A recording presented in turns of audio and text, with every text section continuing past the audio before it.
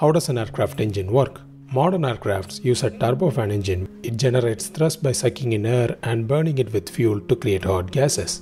These hot gases are then expelled out the back of the engine at high speeds, propelling the aircraft forward. The turbofan engine has a few main parts. The inlet. This is the front of the engine where the air is drawn in. The compressor. This is a series of blades that compress the air as it flows through the engine. The combustion chamber.